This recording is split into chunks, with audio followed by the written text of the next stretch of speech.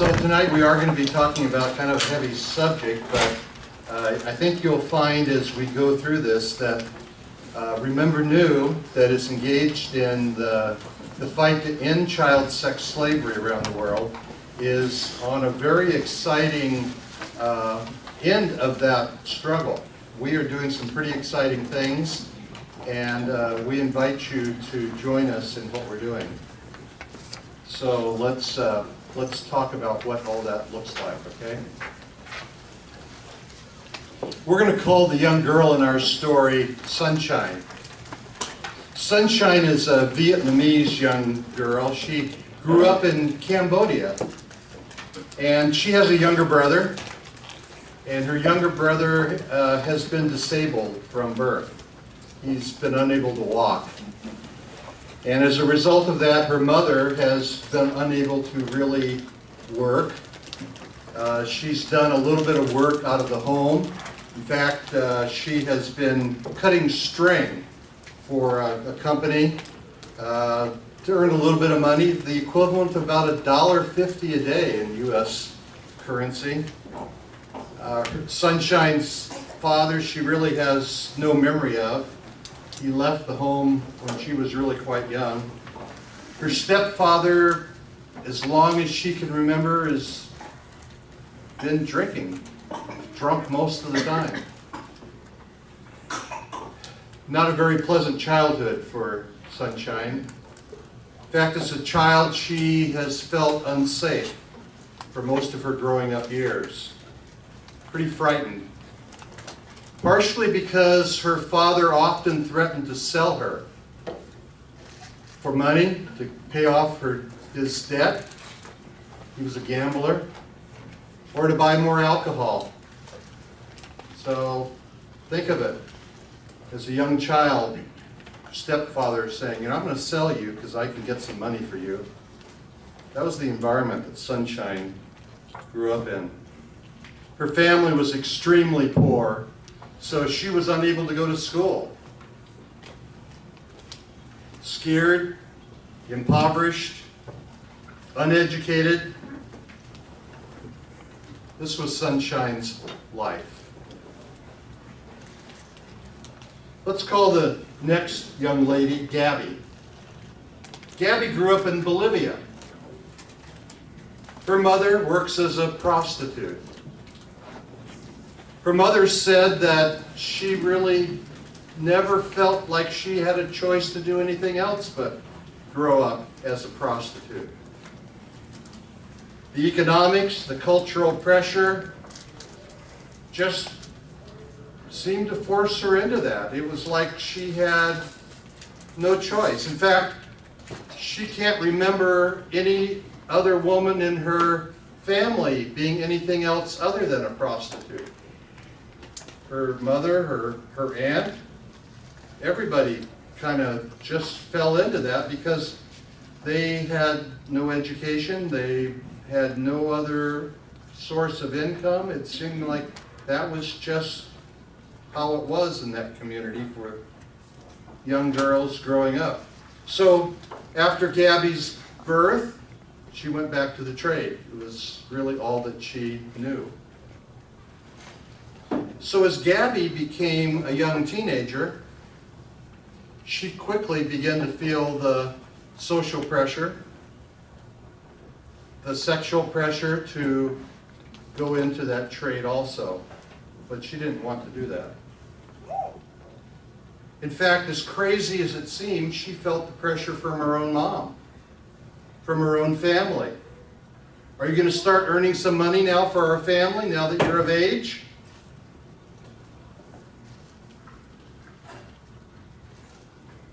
Think of that.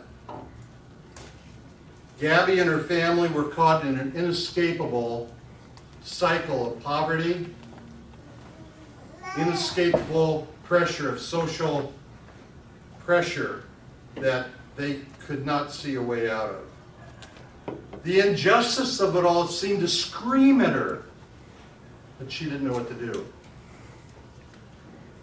It just seemed inevitable that that was going to be her life. That was Gabby's reality. And it's the reality of so many children scattered around the world. Poverty, injustice, social pressure, whether it's through somebody in your family wanting to sell you or whether it's through other means. So I have a question for you. Does God care about the circumstances that these young girls found themselves in? Great question, huh?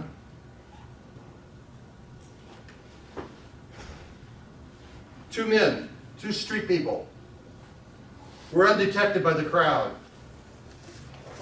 They were beginning to make a scene and become pretty obnoxious. The crowd was beginning to ridicule them, push them out of the way. Get out of here! Quit causing a scene! But they were relentless. To these men, these were people that should not have been around because a very important person was in town that day. Get out of our way! Shut up and quit bothering this guy! It was probably something like they were saying.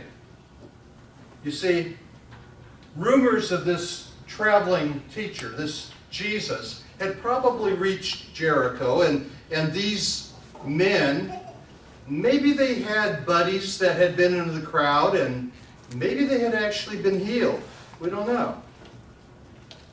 But for whatever reason, they felt that this traveling teacher, who they called Lord, Son of David, they felt that he could heal them if they could just get his attention. So they weren't about to let Jesus pass by without somehow getting his attention. So they were relentless. And I love the response of Jesus. I love the response of Jesus. We read in scriptures that Jesus had compassion on them. And he reached out and he touched them. And their eyes were healed. Jesus had compassion on them and he touched their eyes. The impact of it was immediate and dramatic. They were healed and they began to follow him. Repeatedly in scriptures, God led the writers to record incidences where we learn that Jesus had compassion on those that were in great need. He saw their need, and he not only saw their need, but he did something about those that were in need. He reached out and he touched hurting people. Jesus responded to the neglected, those that were overlooked, those that were abused, those that were set aside by society, dismissed. He overflowed with love, with compassion, with mercy. You see, those qualities are really at the heart of the gospel. Those qualities are the very heart of God. God spoke through the prophet Isaiah, and he reveals his heart in doing so. Listen to the words from Isaiah chapter 58. He says, I don't want you to just go through the motions and rituals of worshiping me. I want you to free those who are wrongly imprisoned. Lighten the burden of those who work for you. Let the oppressed go free and remove the chains that bind people. Share your food with the hungry and give shelter to the homeless. Give clothes to those who need them. That's the heart of God to those who are in great need. You see, God is concerned with people being right with him and He's concerned about the condition of their lives. Let me say that again. God is concerned with people being right with Him, and He's concerned about the condition of their lives. Jesus demonstrated this dual concern time and time again in His ministry while He was on earth. And it didn't matter whether they were rich, whether they were accused of extorting money, or whether they were a child in need. Jesus was alert to their need, and He responded out of a heart of compassion to do something to meet that need. If you say you love God, love like God. Love the Lord your God with all your heart, with all your soul, with all your mind. This is the first and greatest commandment. And the second is like unto it, love your neighbor as yourself. Jesus challenged His followers over and over again with a radical, expanded understanding of what it meant to follow Him. It wasn't about rules and ceremony and rituals. It wasn't about being religious. It was about loving God with all your heart. It was about having compassion with others. It was about taking action to reach others in need. Jesus said, as you go, preach the gospel, preach the kingdom, and heal the sick. Drive out the demons. Cleanse those who have leprosy. Freely you have received, freely give. Jesus taught His followers that they were to be concerned about people being right with Him, and they were to be concerned about the condition of their lives. Time and time again, Jesus demonstrated this dual concern. Jesus was so concerned about this that He taught His disciples, if you love me, love like me. The disciples learned this and practiced this. So we read in the book of Acts that after the Holy Spirit came and began to live within the disciples, that Peter and John went out to the streets and began to share the good news of the resurrected Christ. They were so excited they couldn't contain it. And they ended up in the temple, and while they were going into the temple, what did they see? A crippled man. And how did they respond? Well, they responded exactly like Jesus did. They reached out, and out of a heart of compassion, they touched him, and he was healed. If you love me, love like me. If you love me, love like me. You will have a heart of compassion when the Holy Spirit comes and lives within you. You will touch others out of a heart of compassion. You will act in loving ways when the Holy Spirit comes and lives within you. You'll be concerned about others like I am concerned about others. You will meet the desperate needs of those around you when I live within you. That is evidence that you are true followers of me. You love me, love like me. Now, historically, the church has not always gotten this right. It's had a hard time. It's had a hard time demonstrating love and proclaiming love at the same time. But such is our calling. We're called to that dual focus. That's really the calling of the Christian Missionary Alliance. That's the calling of Remember New. To have that dual focus of proclamation and demonstration of the heart of God. I'd like for you to watch this video that unpacks a little bit more about who Remember New is and how we go about our ministry. Because we're totally committed to that dual balance. And I think you'll find it interesting as to how we're doing that, particularly in the area of ending child sex slavery.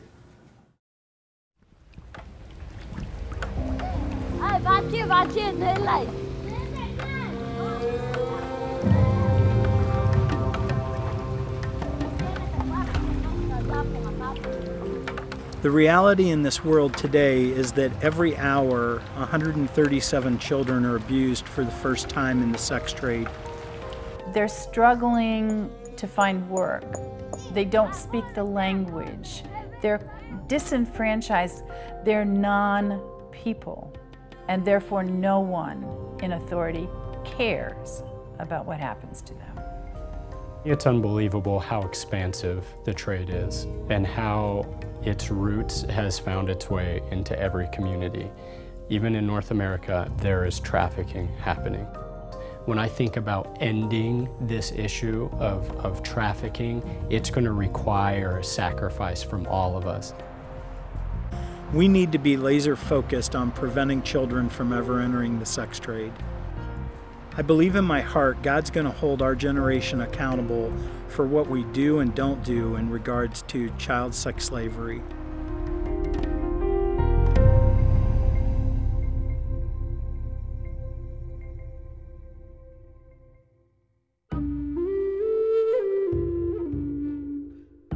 I was in a seminar in Chiang Mai, Thailand, learning about what was going on all over Asia.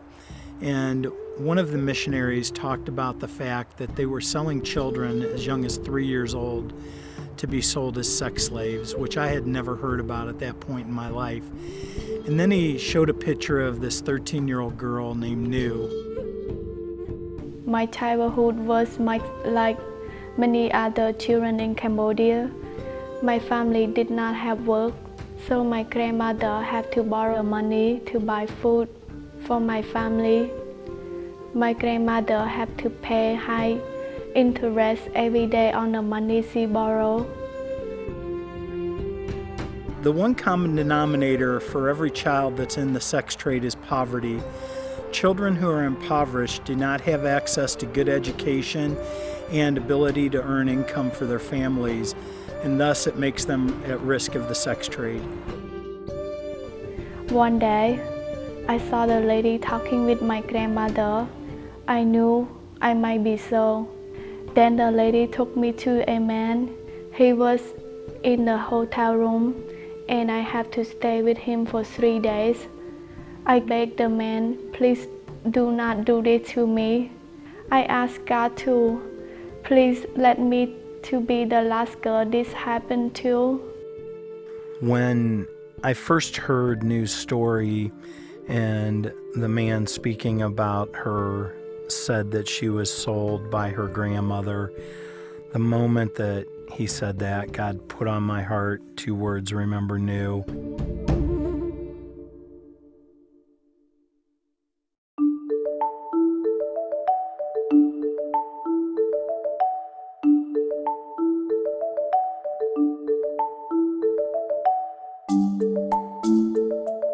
There were 2 things he wanted me to do. The first one was to find Nu and make sure she was going to be okay and help her.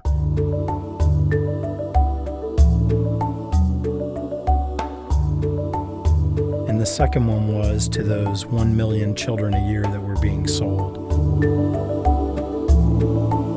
I think God was asking me to do whatever I could do to stop that from happening.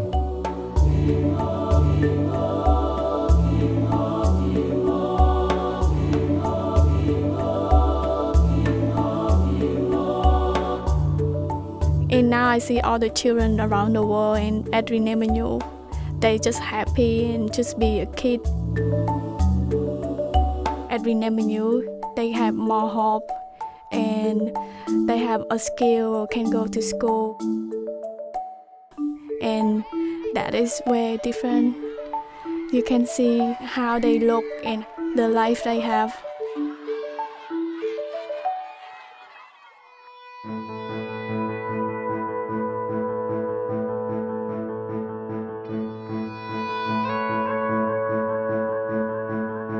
Remember New is a multinational organization with a presence in countries around the world.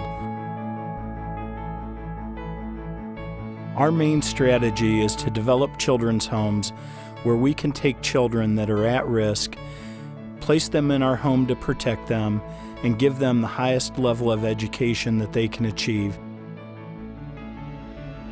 When we go into a village in a foreign country and we start offering scholarships for the impoverished children that are at risk of the sex trade to come live in one of our homes, is that those villages stop selling their children. So literally, we're stopping child sex slavery one village at a time. To be most effective, we take a holistic approach, meeting the child's physical, educational, emotional, and spiritual needs. Many times they come there and they're not used to getting 3 meals every day, and we want to offset that fear for them. We also want to give them the best medical care that they can receive and just give them a safe place to live that goes beyond just the basic human comforts. The educational component to prevention is vital to be able to raise them up, give them the opportunities they need, education, vocation, and send them back into their communities as the change makers. To me, that's hope for a community, because that's where real change happens on a community scale and then onto a national scale.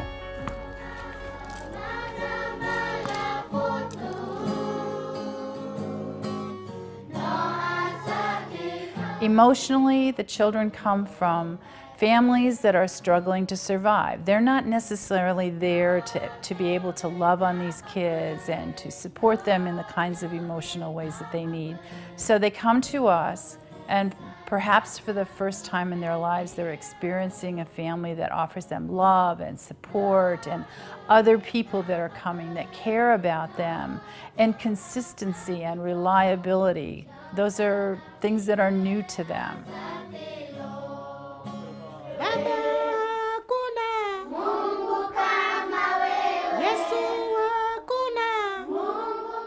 The indigenous staff or workers are vital for Remember New because they are from the context that we work with. They know the language, they know the customs, and they know the issues of their own place and how to adequately face them. They are literally indispensable. Because of Remember Nuhu and all who support us, we are proud. If you not love kid, you not love God. So love kid and love God. So we say, let love read.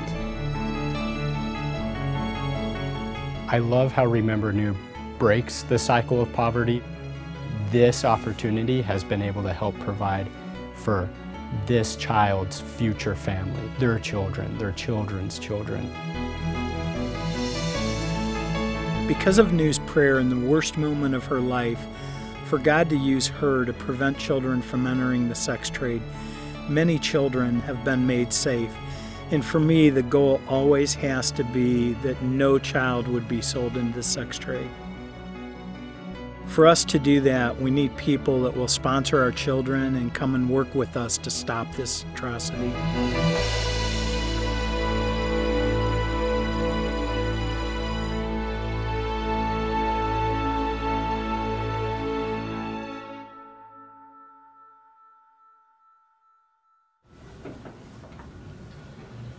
With Remember New, we express the love of Jesus with compassion, with love, trying to meet the needs of every child emotionally, physically, spiritually, and do all that we can to make sure that every child is safe. Intervening in their life before their life is devastated by being sold or trafficked. A young mother sat begging on the street corner. She was holding her 18-month-old child, and the mother's body was ridden with AIDS. It was obvious that she was in really bad shape. In fact, she was really trying to get some drugs to take away the pain. Who would really look after her daughter when she passed away, because she knew that she really didn't have long? She was facing death and she knew it. Her body was telling her that. In a society where sex trafficking was so prolific, those passing by glanced and they knew that this child was someone that they could grab, someone that they could have. "Will you buy my daughter?" she cried, crying out to anybody on the street that would have her, that would pay her money, that would get her some money for drugs to get her by. "Will you buy my daughter?" One of our Remember New house moms happened to be passing by and heard the cry, and it struck her deep in her heart, deep in her soul, and she just knew that she had to do something. But she also knew that it would be wrong. It would be so wrong to buy the daughter, even if it was for the right purposes. Even if it was to spare the daughter, she knew that she could not do that. But she also knew deep in her heart that not this child. This child is not going to be sold. I have to do something. So she prayed to Jesus and she hurried off, and she looked for some officials to come and to come back and to talk with this mom and to see if there was a way that this mom would relinquish this child to Remember New. She found some officials. They came back actually pretty quickly. They began a conversation with this mom and sharing what Remember New could potentially do to take this child in and provide a safe place for the child, a future for the child. Soon they brought the father into the conversation, and after quite some time of discussion, the parents signed legal documents and released this young child into the care of this house mom and into the care of Remember New. The house mom went away with great sadness and yet rejoicing in her heart that this child would not be sold. This child was the youngest child we had taken in at that point in time to one of our Remember New children's homes. A few months later, we learned that the mom did pass away. And within the year, we learned that the father also had passed away. The child would have met a devastating future. The child instead is being nurtured in a loving environment with a staff and with people that are demonstrating the love of God, and she's being nurtured and cared for because of Remember New.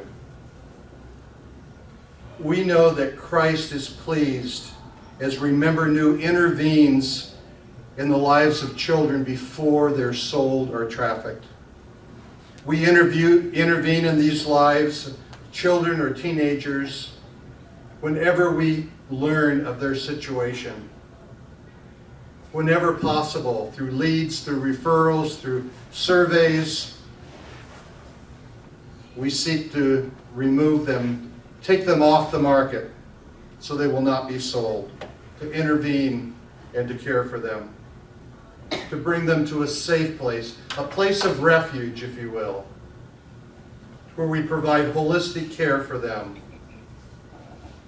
Currently, Remember New has 65 such places. 65 children's homes scattered through 12 countries.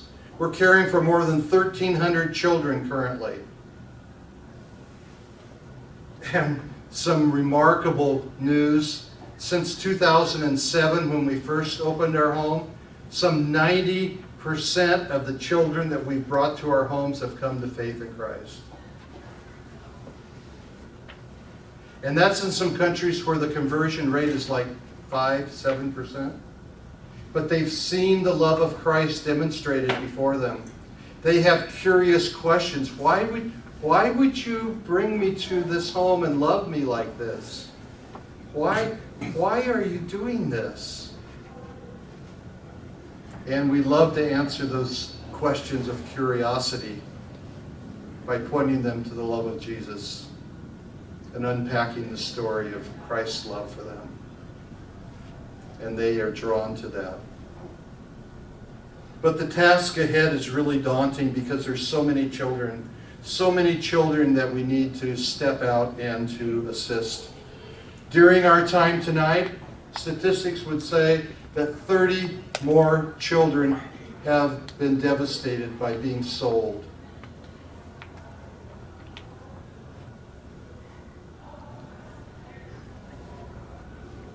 We need to do something about that. We cannot just hear information and do nothing about that. I believe God's going to hold us accountable to make a difference in the lives of kids around the world. Today I'm calling you to help us attack this global crisis. There are things that you can do.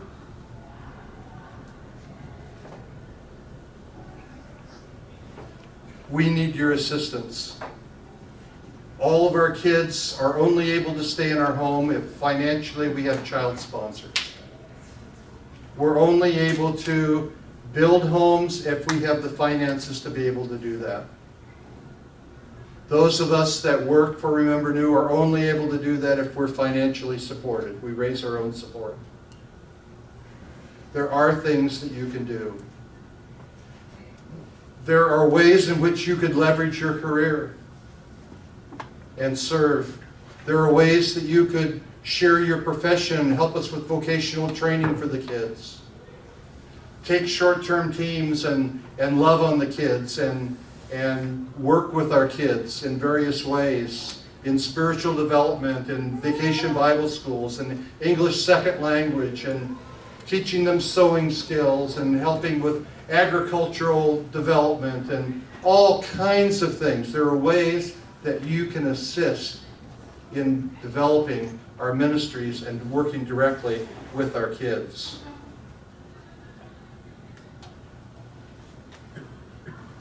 Help us end child sex slavery. You can make a difference. We'll call the girl in this story Song. She's a Hmong. She's from a Hmong tribe in northern Thailand. And her father abandoned the family when she was young. Her mother was probably a drug addict and had mental issues, as best we could tell from putting together the story. In fact, her mother at one point attempted to kill one of her children by suffocating them. These factors, among others, put Song and her two sisters at risk. So we tried to intervene before something worse happened and they were actually sold. We learned of Song and her sisters through a missionary in the area, alerted us to the situation, and we began to have conversation and offered a scholarship to Song and to her two sisters, and we were able to bring them to one of our children's homes. We were able to get them there before any further situation happened and before they were sold. They're now in a safe, growing environment, and we're so pleased that they're doing well. In fact, since coming to the home, Song has come to faith in Christ, and she's been baptized. I know this in part because my wife Becky and I have the privilege to be one of her child sponsors. I've had a chance to meet Song on a couple of occasions, and to bring gifts to her, to send messages of love and let her know that we're praying for her. And over a couple of years to watch her grow. And she's a sweet young gal, and I'm so glad that we have a small part in her life, and that Remember New is leaning in to her life and to her sisters' lives. You can have the opportunity to be involved in the lives of children like that as well. By stepping up and helping a child, you're really living out what Christ said. You love me? Love like me. Your act of care is really received in heaven as if you are clothing Christ, as if you are feeding Christ.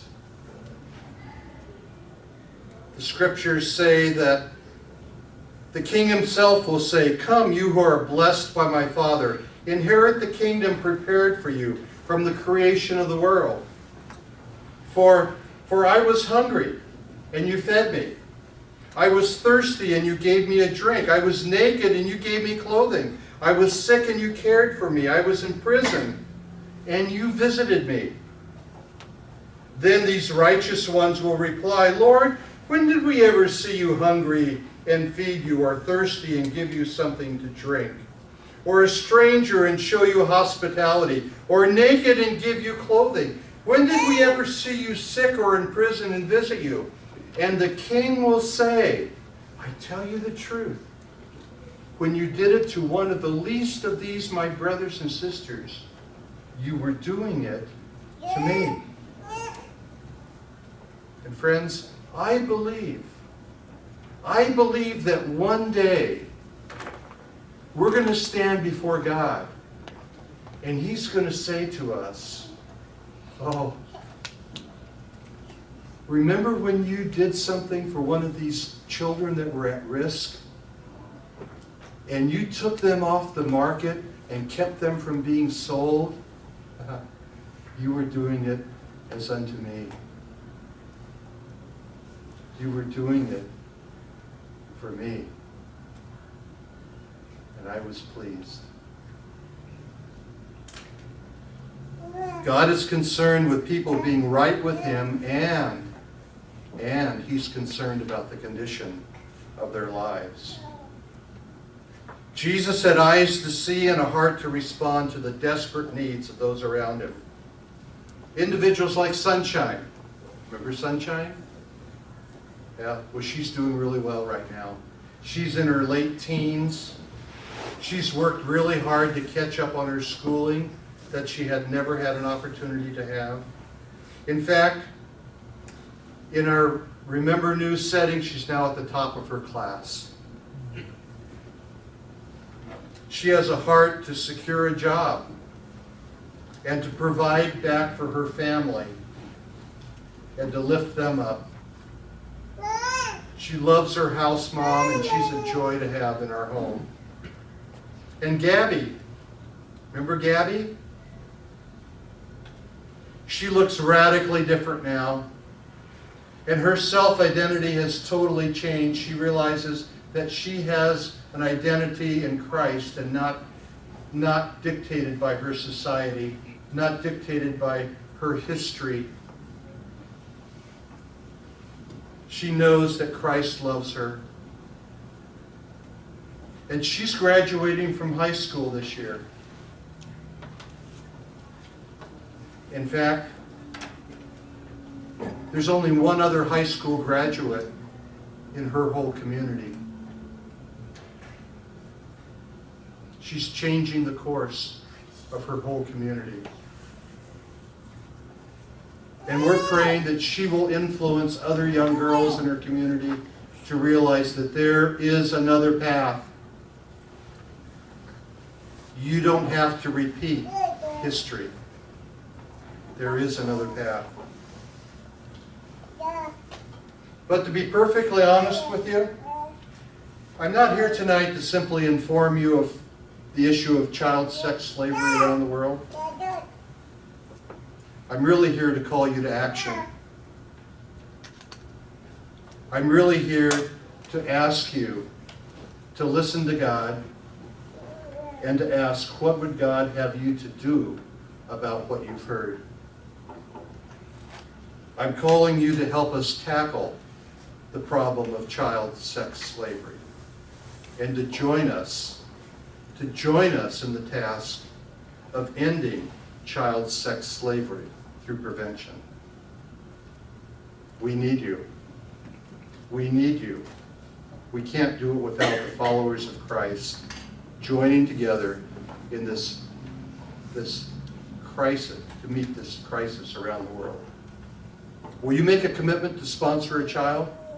Will you make a commitment to pray for kids at risk around the world? Will you make a commitment to consider how your profession, your education, your resources might play a part in this in some way? At least to pray about it, to consider how you might play a role in this. Because God is concerned. God is concerned for his people being right with him, and he's concerned about the condition of their lives. So as you love Jesus, I challenge you to live like Jesus and to love like Jesus. I'm going to pray, and then we're going to take some Q&A of questions that might have been sparked by our conversation. Okay?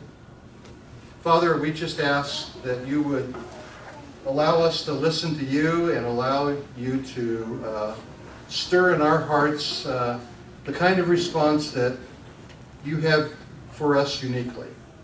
And it might be different for each of us personally and individually. So help us to listen well to you and have hearts to respond to you. In Christ's name we pray. Amen. So let me answer questions you might have, anything that maybe has been sparked, anything that may be unclear. Just feel free to fire away.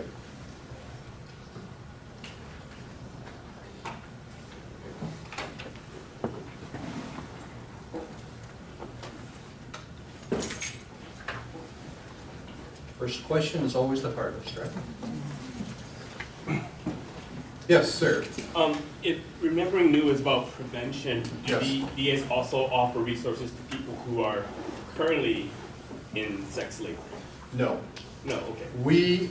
There are organizations that work with extraction and those that work with those who have suffered the damage of being in the sex trade, and we allow those organizations to focus on their mission. We feel like our mission is unique and laser focused on the area of prevention. So it's kind of a unique mission, kind of in a sense, a narrow mission, but we feel that if we're able to be laser focused, we can do a better job. Good question. And there are organizations, if you're interested in referrals to some of those other organizations that have the broader mission or are doing some of those other things, I'm happy to provide some referrals to anybody that would like those kind of references. There are some really good organizations doing those other things that we cooperate with or we refer people to, but that's not our mission. Yes? John, can you speak a little bit to how the house mothers or the people who live in the homes are chosen? Yeah. We have a network of people in every country that we have a relationship with. They might be pastors, they might be missionaries, they might be just followers of Christ that we have developed a relationship with in a country. And we network with them to help us screen followers of Christ that have the qualifications to love kids, to provide for kids, and to help us screen to make sure that we have excellent followers of Christ that are qualified to be house parents. They live with the kids, they live on site with the kids. We have boys' homes and we have girls' homes. And about a little more than 25% of our homes now around the world are boys' homes. There's a growing need for that. So, and obviously, for good reasons, we have separate homes with separate house parents. Sometimes they're in close proximity and they do some things together, but they are separate homes with separate leadership. So yeah, we network through the relationships of pastors, missionaries, followers of Christ, the network, saying, hey, we're going to open a home, who do you know?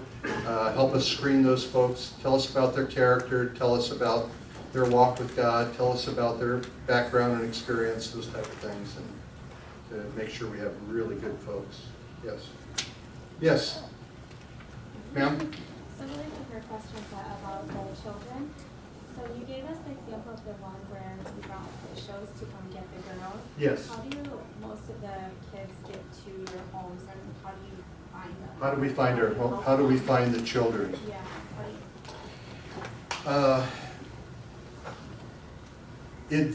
How do we find the children? It kind of varies from situation to situation, but let me give you a couple of examples, okay?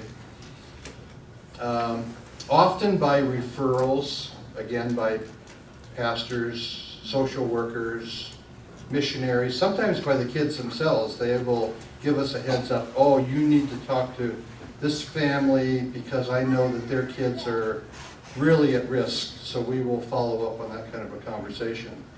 But sometimes we just know that in a particular pocket of a region or a village or area of a city, it's high traffic. There's a lot of trafficking going on, and we're concerned about that. So we may do a survey in that area of the city or of a school, an entire school. And in doing that, we're looking for answers to a set of questions that we have. And depending on the answers to those questions, red flags go up. And we say, oh my goodness, that child may be at risk. And if there are enough red flags that go off, then we'll have a follow-up conversation with that child and their family or guardian or whoever's kind of responsible, and drill down a little bit more to find out, in fact, okay, is this child really at risk, or, you know, did we get some bad information initially? If we continue to find out that, okay, all the factors are giving us clues that this child might really be at risk of being sold based on the answers to these questions, then we will offer a scholarship to our home.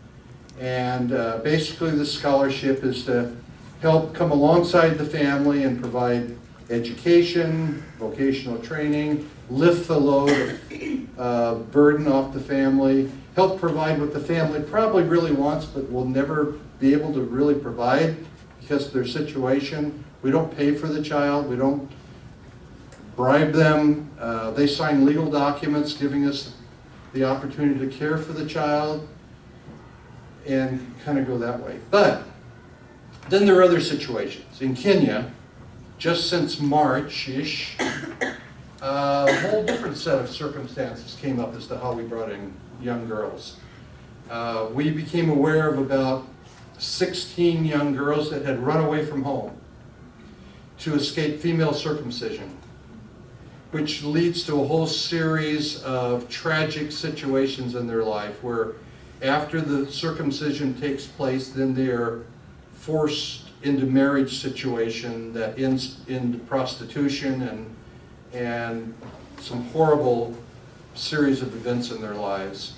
And these brave young girls had run away. They were hiding in the jungle, hiding in churches, hiding in homes, whatever, to get away. And when we found out about it, we said, we have to provide safety for these girls, or they're going to end up in this cycle that will be horrific for them. So we began to look for house parents, began to open up 2 homes, because we try not to open up large homes. We try to open up homes of about 10 to 12, and we were kind of over that number, so we were looking for 2 homes to open up. Well, when we began to do that, suddenly some of the other leaders in the area, some of the other pastors in the area said, oh, we know of other kids that have done this, some other young girls. There ended up being about 43 other young girls that had run away as well for the same reason, and suddenly we were looking for places of safety for about over 60 young girls. So sometimes God just God just chooses. God just opens the floodgate and says, you need to protect these folks. And we don't have sponsors for all these young girls yet. We don't have homes even opened up for all these girls. Some of them are in just very temporary situations right now. And it's a good thing because we've discovered that we're going to have to change the location from where we had intended on putting these homes because we need to get them to a safer place because some of the folks are looking for these girls now. So situations are a little bit different. We kind of have some things in our mind that we're looking for, some ways that it takes place, but then God does his thing. God just does his thing. And we try to be sensitive to his leading and be nimble, to have a direction but be nimble, to be as responsive as we can, to take faith-filled risks without being irresponsible. And that's sometimes a balance. Any other questions? Yes? You mentioned that RiverLife has 65 homes. Yes. In 12 countries. Yes. Off the top of your head, do you know what those 12 countries are? I think so. Let me see. You know, I know until somebody asks me the question, and I begin counting and see if I remember them all. So let's give it a shot. Philippines, India, Thailand, Cambodia, Myanmar, Kenya, Senegal, Guinea-Bissau, the Gambia, Bolivia, Laos,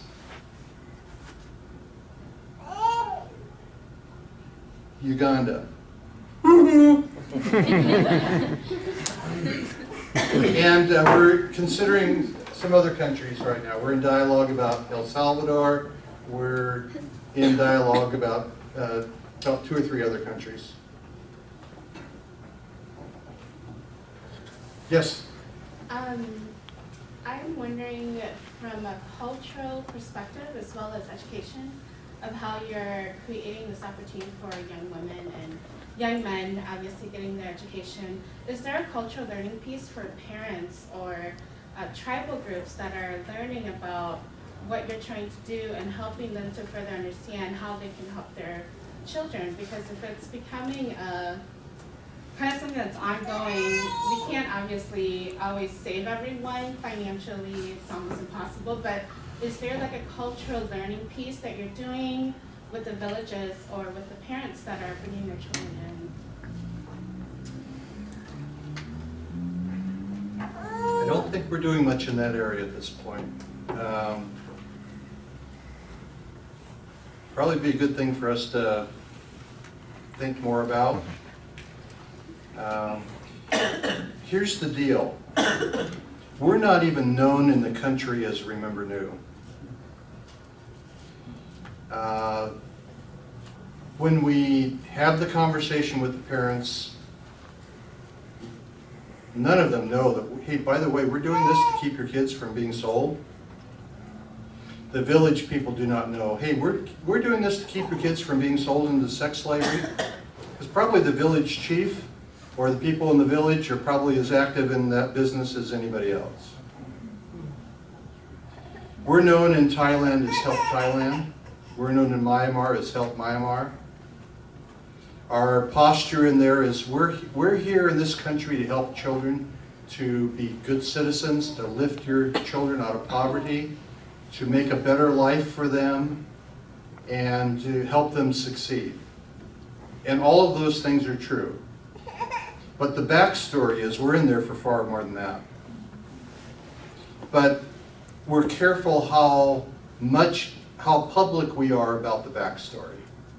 Because we would not be allowed in some of the countries, or in some of the villages, or in some of the homes, if we unveiled the whole story. So, to do some of the education you're talking about would be difficult in some of those contexts. But it's worth us giving some thought to.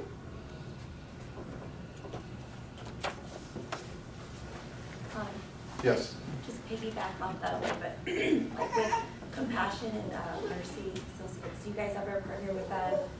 Like when you guys find a high-risk community or village, you guys are seeing high poverty rates where you guys might have more risk for trafficking, for them to come in and do like development projects to help those communities on that level? No, but here's why. We're laser focused on our mission of helping the kids, not transforming communities. And what we are laser focused on is helping the kids gain skills so that as they grow up, they will be the transforming agents as they go back into their communities or have a way out of that.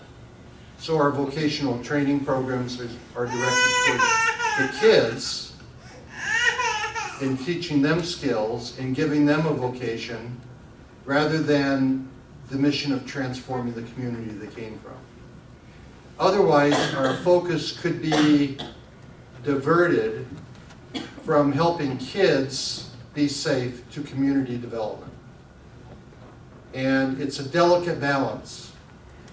It would be a worthy cause, it would be a good cause, but it would be a distracting cause for our organization. Now, some other organization could have that as their mission, and it would be a worthy mission. But it's not our mission. See what I'm saying? Yep. Well, I'm just wondering because you guys are all within, Christian Missionary Alliance. When Yes. you guys discover them, Yep. Is there any connection there? Yeah, and officially we're not a CMA, we're not a division of CMA, we're a sister organization to CMA. They love us, we have great relationship with them, but we're not a branch of CMA. A lot of our partner churches are CMA.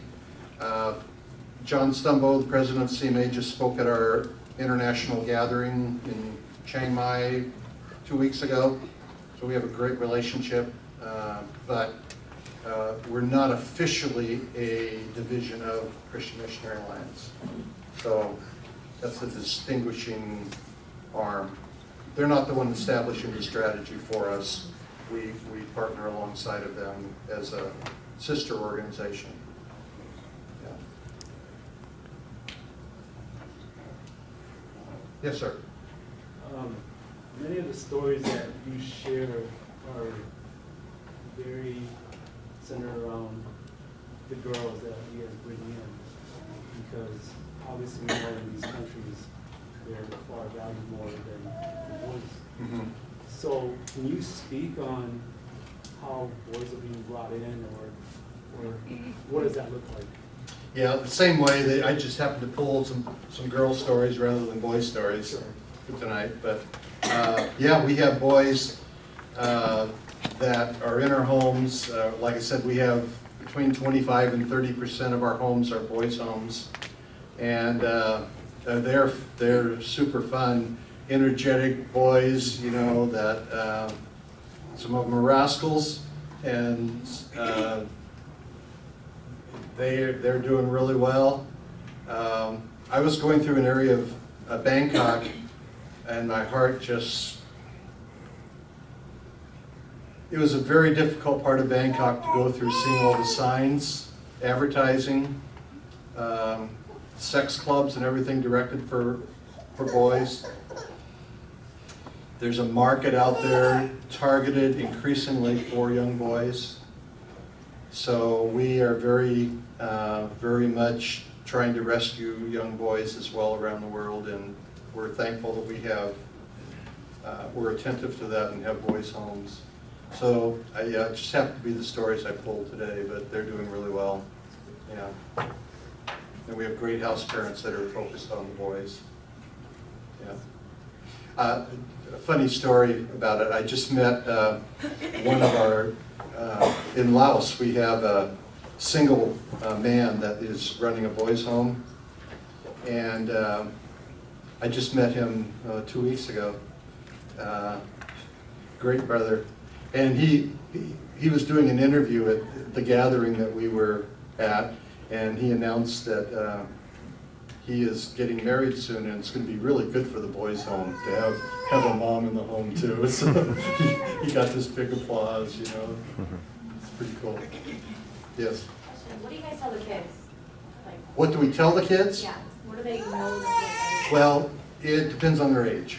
Okay. The younger the kid, the less they know. As they get into teenage years, they know exactly the whole story, you know, the danger that they were in, and the whole 9 yards. Younger kids, you know, you're here because we wanted to provide a safe place for you. We wanted to love you. We wanted to provide education for you. Just a lot like we do with children as they are in our homes. We provide information at the level that is appropriate for them at the age. But then to the parents, all they know is you guys are here for an education, to help them out. Right. When you take the kids, and they know exactly why they Yeah. As they grow older. Do they get to communicate? If it's safe, if they come from a safe environment, they go home for holidays or for summer breaks. If they don't come from a safe environment, they will stay at the home. So it kind of depends on their situation, what that looks like. Before I came on staff at Remember You, I was over there with the short-term team, and it was very cool to watch. Kids were getting ready to go back for a short summer break, and it happened to be the day they were leaving, and they were having kind of a prayer gathering because the kids were so excited. They had on their hearts to go back and share about Jesus with their friends, and they were having a prayer time and praying for each other that they would be able to go do that with their friends, and it was generated by the kids themselves. And I thought, this is cool. These kids are on mission to go back and do this.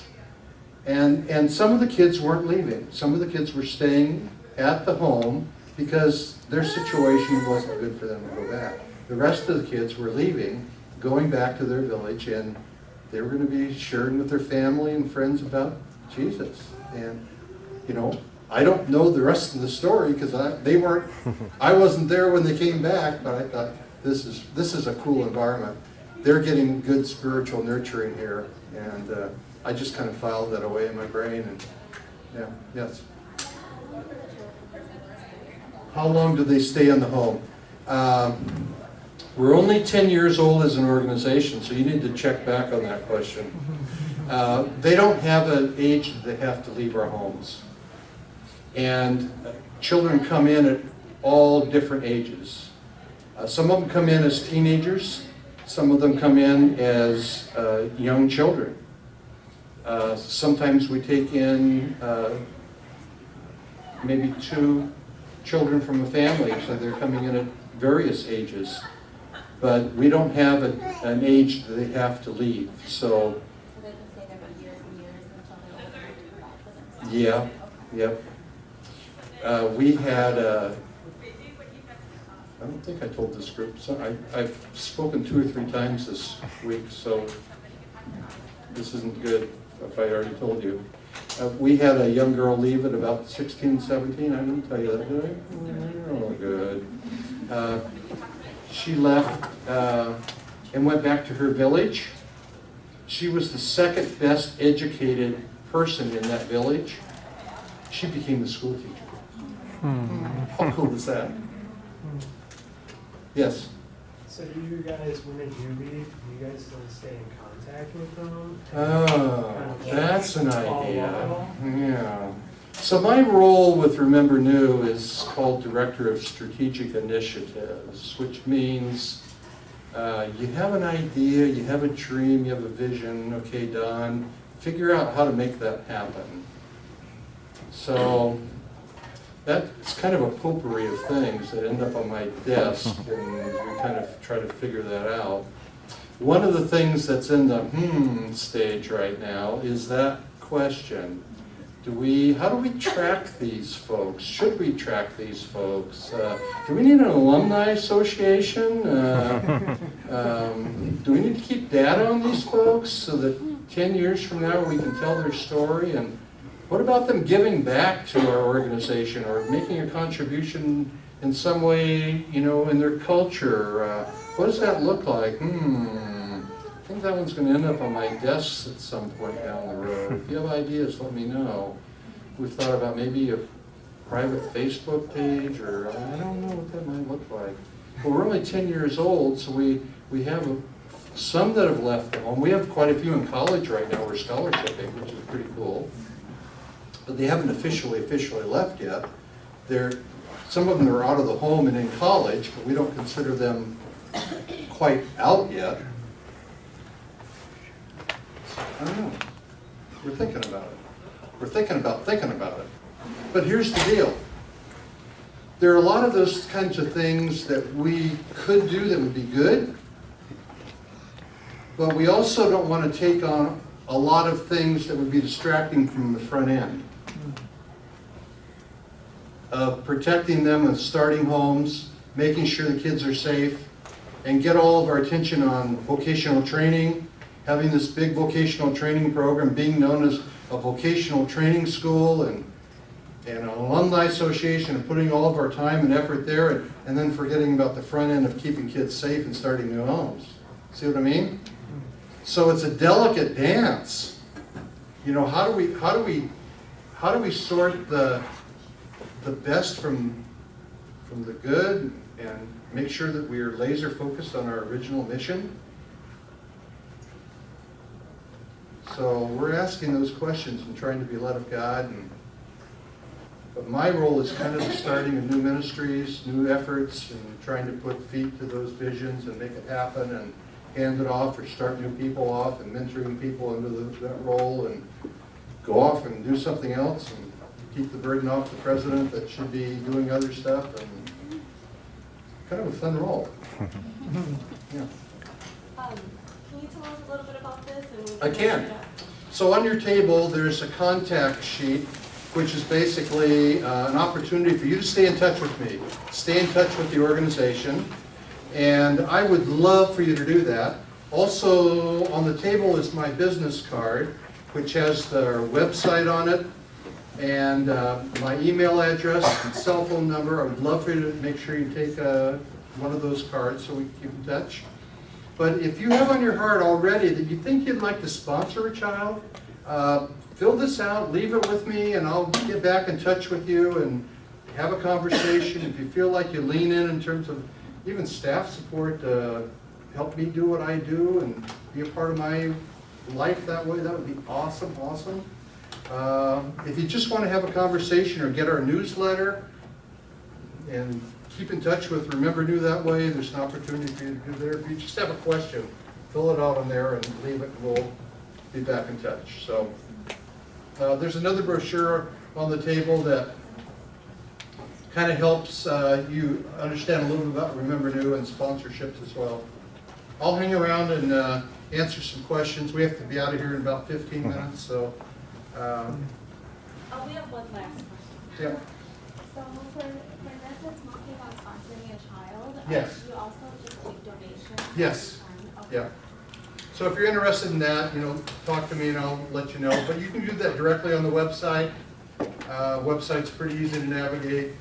Just go to donate and go from there. I think one of the blurbs on there talks about donate, and you can go right there and make a donation. Yes. Thank you so much for being here.